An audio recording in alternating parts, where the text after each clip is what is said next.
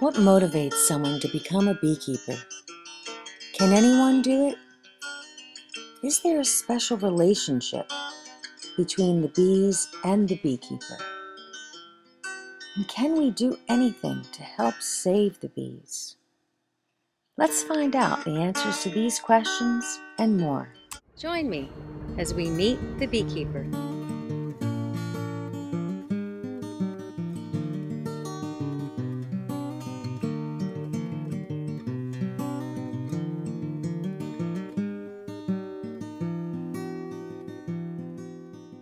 My name is Germán Perilla. I've been a beekeeper for probably close to 35 years or a little more. I met this lady, her name is Melanie Odlon, and she was the beekeeper at Maryland University. And she was introduced to beekeeping in Colombia. So since I am from Colombia, I happened to meet her, and that was an instant connection, a personal connection that I still have today. We still talk and share many things. And she was the one that actually gave me the opportunity, because in life everything is an opportunity. If you have it and you take care of your opportunity, then you make something of it. Something was said about, I don't know, I was over talking to him across the fence, and he had these hives sitting there, and something was said about, well, he's going to throw them away. I said, throw them over the fence. And I got them and put bees in them. Fred is a master beekeeper. He's one of the few master beekeepers in the state.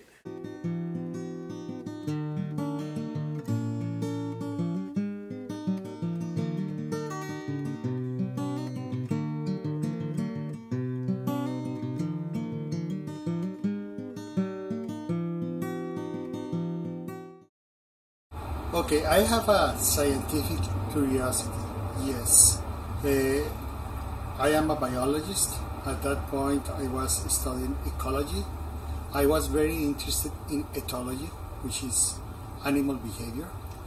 And when I met the hive, the bees, that was the hook. And I never changed my focus out of the bees.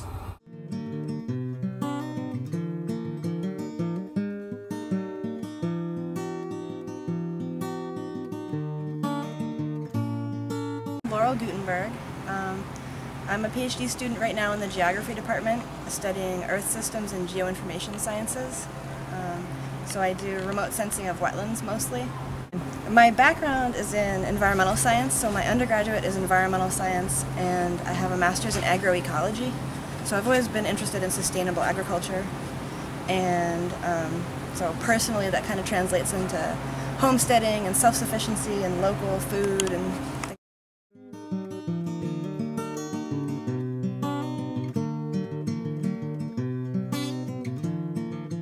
I was seeking a mentor before I ran into Fred, and I was talking with folks at work, and Hannah told me about her dad, so I reached out to her dad, and then it turns out he wasn't available for the when I was going to expect to get my bees, and I told Hannah when they were coming in, and she asked if she, I said, hey, would you like to come and be a part of it?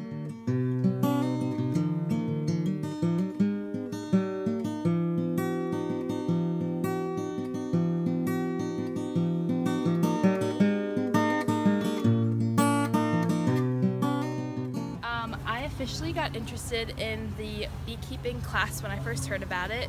Bees have always been kind of interesting to me, but honestly I used to be pretty afraid of them. Once I got started with working with them, I became just really interested in how docile they actually are. So working with them and knowing that I used to be so fearful of them, and then understanding how they actually work was just really kind of a big interest of mine.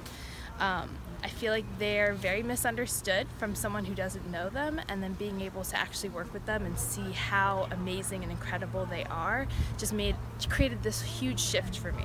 So I've learned a lot from the bees themselves, and I feel like I've been able to teach other people a lot about them just based on the knowledge that I've been given, literally just one-on-one with them. So I've created a very special relationship with them just because of the work I've done, and I felt like I've been able to transfer that to other people.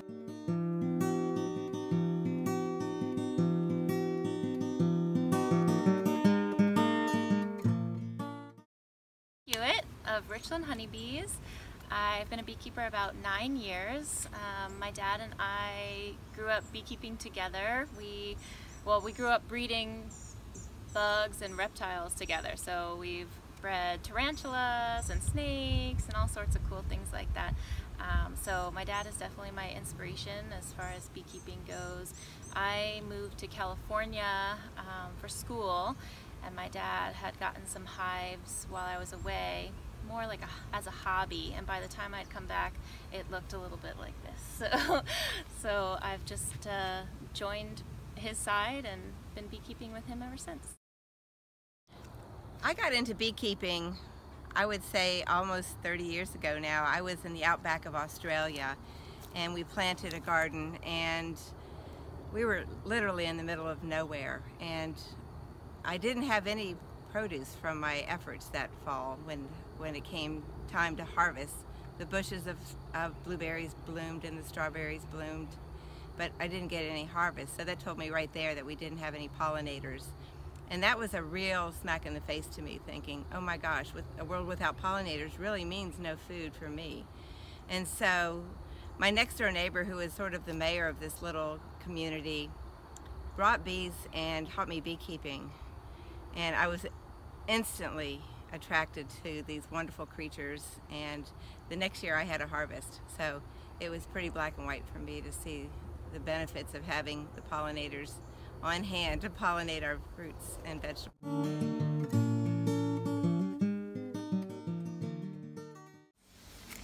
I love seeing their little faces looking up from above. I'm just going like this. And it means they're not buzzing me.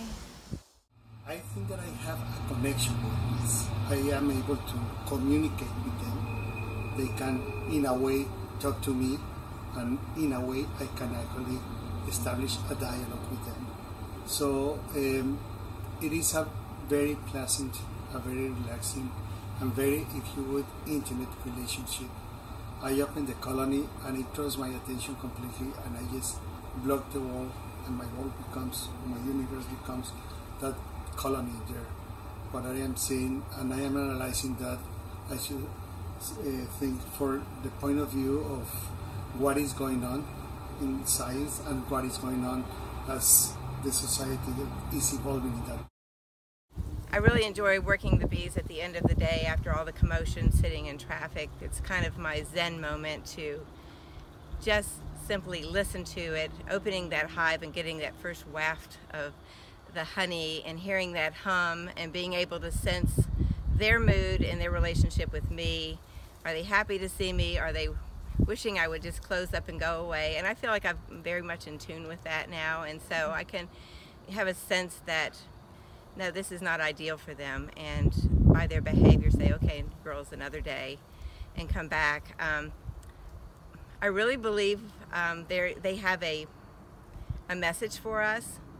Today I caught a swarm here on Prince William County landfill, which I look as a christening or a good karma moment for our project here.